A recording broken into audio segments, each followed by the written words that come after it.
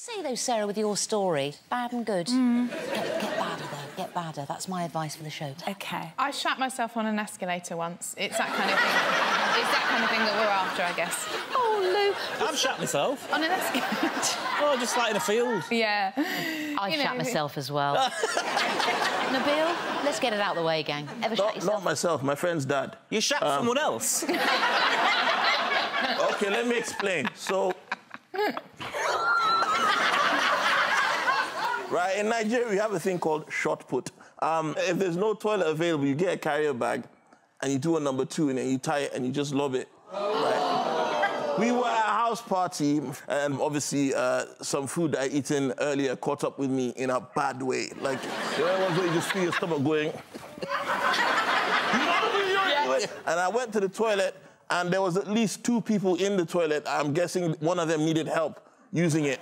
So they were in there for ages. I thought, OK, maybe I should go in the garden. And then I was in the garden and I found a carrier bag and I was like, OK. Time for shot put. Absolutely. So I made, like, some deposits in the carrier bag. Hang on, were they heavy deposits? Look at me. Solid deposits? Do I strike you as an organic muesli kind of...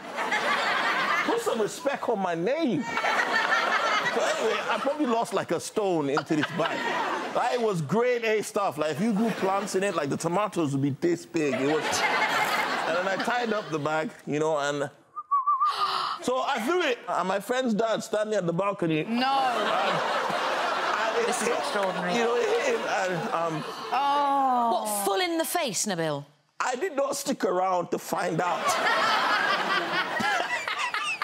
That's worse than his actual story. The shit story should be his story. I didn't want to tell this story because I thought it was shit. The